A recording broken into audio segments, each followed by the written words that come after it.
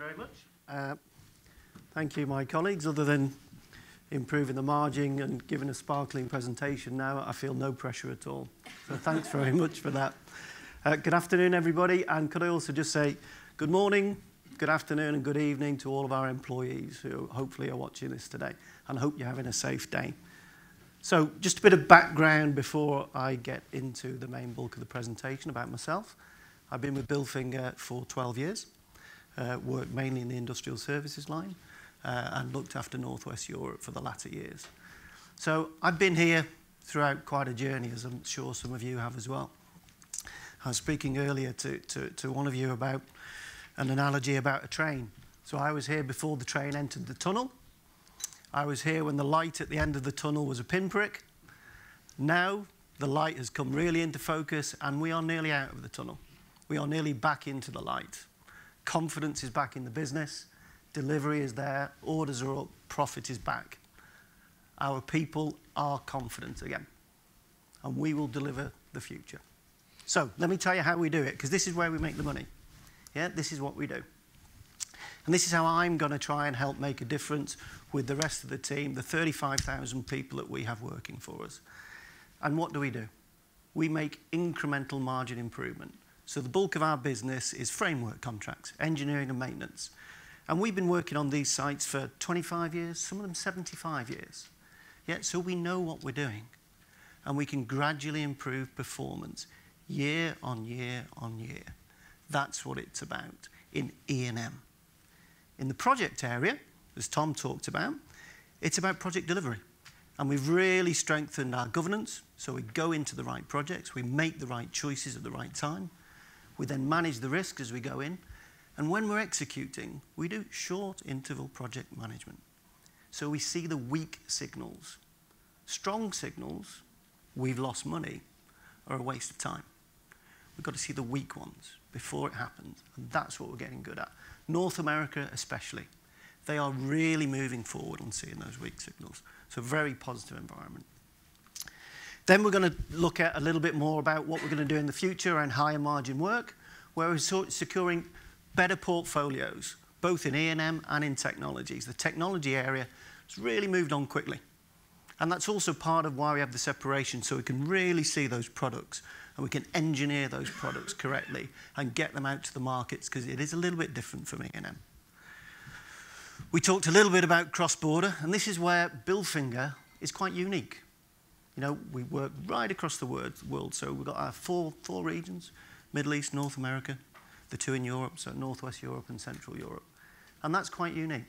So we can go with customers to various parts of the world and deliver the same services in the same areas and build on those strengths and reduce the risks for ourselves and those customers. So very important. We both reduce risk. It's a mutual journey that we're going through. And then, as Christina was talking about, we've got to get more efficient on SG&A. And that's throughout the whole loop, yeah, from start to finish, in headquarters and in our operations. And there's more to go at there. And that sense of purpose, that we do things for a reason, we do things for a purpose, which is to create money, is coming back into Bilfinger. And that is what we're going to carry on doing more of. But what's most important for us? Safety. People out there seeing will have been surprised it took me so long to get on to talking about safety, but operations is all about safety. Yeah, it is why we win work. We have to be world class. We are world class. We have to continue to be excellent. We don't work for Shell, we don't work for Exxon, we don't work for EDF without being safe. And that's what we need to continue to be, alongside very compliant culture, which helps in our discipline around project management as well, the compliance journey we've been on. So let's get into some examples, if I can get it going. There we go. Just going to pick on some examples in technologies and then into E&M and then some other areas we've done. And Tom's talked about some of these, so I'll only focus on certain areas. The scrubbers. What's the background to it? There's legislation in around reducing emissions that comes into play in 2020, middle of 2020. So we've got a good order book approaching there. So we'll have a lot of retrofits coming up to that where we need to get it on the old ships. And then after that, we're going to concentrate on the new build market, which is a nice consistent theme coming through. Yeah, so it's a There will be an increase, then it will steady down into a nice steady level about that. We've got proven technology, yeah, which we've transferred actually from our old desulfurization on power plants over into ships, which is great. And for customers, it's actually very good. It's quite a short payback against using expensive fuel over to the scrubber systems. But what are we doing? We've been quite cautious. We've got a good order book, 100 million, 70 ships. And there's more options there. And we could already accept more orders. But we've got to get our production right. Ships come into a dry dock. You've got to be there. You've got to get the scrubbers on. You have a 2-week window. You sail out with it to commission it. Yeah, and if we're not ready, there's liquidated damages. So we are going to make sure our production is right before we start increasing our order book. And we will. And we're doing that to reduce costs as well, so we're doing it in different areas across the world and where the ships come into dry dock into China more often. So that's one area, good high margin work, a seller's market. A seller's market. Pharma and biopharma, an increase in market there that we see throughout with what's happening across the world with society and the products that are going in there. It's a global market with global players, and they buy on a global basis as well. And we supply on a global basis. Our facilities that we produce, so the production units are skids. We make a lot of them in Austria, and then we ship them around the world. We've just got orders in China, we've got orders in Russia.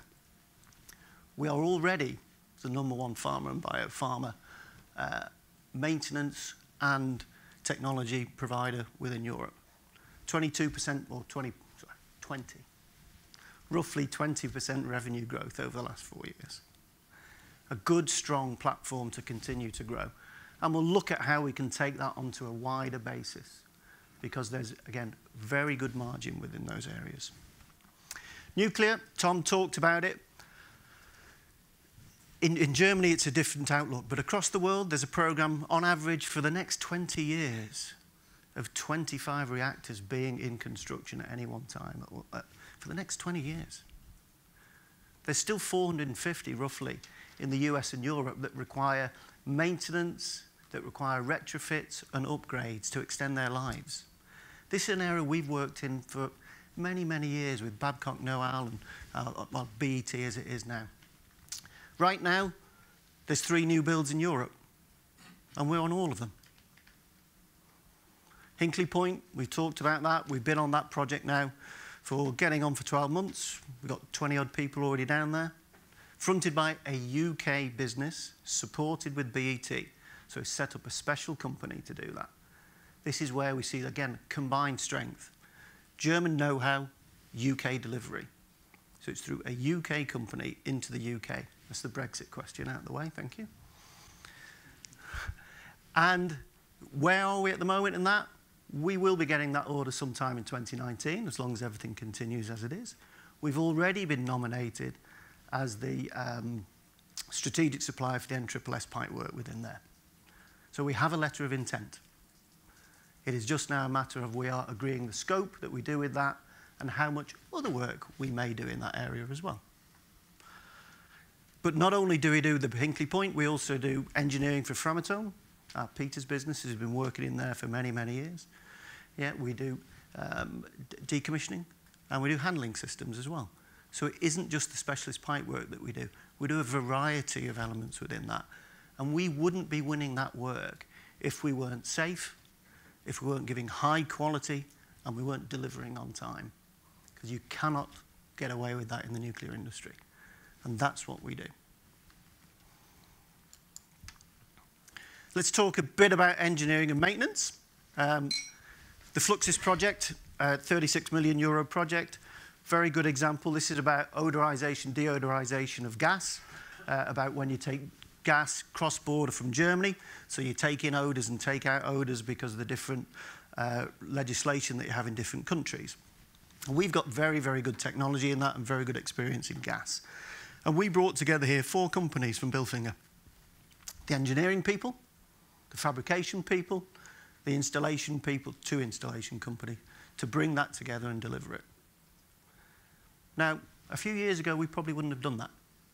But we're working together because we are far better family, far better cooperation, and approaching this one Bilfinger mentality, where 1 + 1 equals far more than 2. Because that's what, again, we need to do to grow. Tom already touched upon the Bilfinger turnaround concept.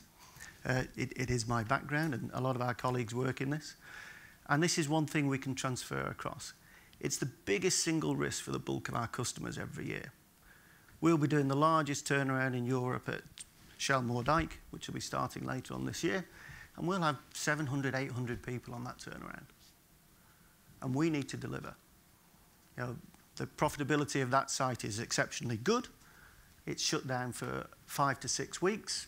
I can tell you exactly when we finish the schedule. And if we do not deliver that with the customer on time, their profitability is hit. And they rely on us, and they've relied on us on that site for 25 years to do that with them. Yeah, because we're reliable, we're safe. And that's what we're going to deliver again. One of the other areas, corrosion under insulation. We do a lot of insulation, we do a lot of scaffold. It's a big part of our business. It's a profitable part of our business. This particular area where you get scabbing, corrosion under the insulation of pipework, especially on oil rigs and in the petrochemical refineries. This accounts for 60% of the hydrocarbon leaks across the world. So when we have big process safety issues, this has caused a lot of that. So this is why there's an investment program across the US and Europe where you've got about 250 refineries of about $2 billion euros. And we're getting access to that market because we've got all the services able to bring that together and do it very efficiently and save the customer between 60 and 75% of their cost through putting rope access technician teams together. So we'll have a rope access inspector doing NDT, we'll have an insulator, and we'll have a painter and blaster, all in one team, working off ropes. So they'll do the inspection without taking the insulation off. If we find a problem, we'll take the insulation off there and then, and we'll correct the problem, find and fix. And it removes a massive amount of the cost. You don't have to put up scaffold. You don't have to go back, get other people in and do different elements. And this is providing real value, and hence we can do more and more and more. Save the customer money and give them our higher value services. So we're shifting it around, which is what we need to do, provide these solutions to customers to deliver higher margin services. The last one I've got is, people may not have remembered, this was one I showed, I can't remember whether it was back in October 2017 or whenever it was.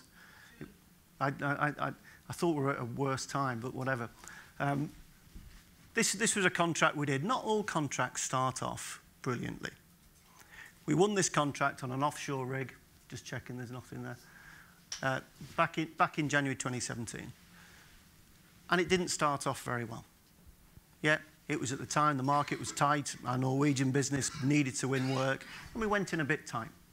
But we worked very hard to bring it back. I remember we talked about here. And we started to bring that back. And we maintained this profitability throughout. And now this contract is very profitable. How did this happen? Measuring our performance. So here, this is all about the norms, so how quickly we do work. That's how we get paid on the bulk of our contracts. Yeah, we get paid for what we do, not how long it takes. So we've got to drive that efficiency. Yeah, you know, our people, it's a lovely day today. Our people are out there working when it's raining. They're turning up at 5 o'clock in the morning. They're walking down to the site. They're getting wet through. They're getting changed. They're getting out there. They're getting briefed for their work. They're getting their permit. They're going to the job site. They're checking their PPE. They're doing their last-minute risk assessment. And then they're starting and delivering work. That is our lives. And that's what we do well. And that's what we look at making more and more efficient. And it's getting down to this incremental level of that bit of performance improvement every day that we can do to make a turnaround like this. This was done with only Bilfinger people. No consultants, just Bilfinger people. Because we're the experts in delivering this in production improvement, productivity improvement. So, at the end of that now, how are we going to go forward on this? A lot of what I do is about what we do as strategy and transferring that to how we deliver it in the field. Because that's the key. What we do, we've been doing it right. We need to get better at converting that how. And how we do that in North America can be very different to how we do it in the Middle East, or how we do it in Central Europe or Northwest Europe, and on different sites. And that's what I need to do with my people, that we're working together as a team and doing this better and better and better. What do we do to make sure we're doing it well? We measure it. The facts don't lie. Measure it, put a plan in place to improve it and deliver that plan, and then go back and check it and check it and check it and check it. Because the facts don't lie. And that's how we move it on. And behind that as well, we've got a very good product portfolio now. You know, we've got high margin services, we've got high margin products that we're bringing through to the customers with a good order book behind that to deliver it. So from a delivery perspective, from what's happening out there where we're earning the money, we've got a very positive environment. We're a safe business. We've got all the tools and techniques to deliver efficiently, and we manage our risks and get ahead of them by looking for those weak signals. That's what we need to do. With that, I'll finish. Tom? Good job. Thank Over you. to you.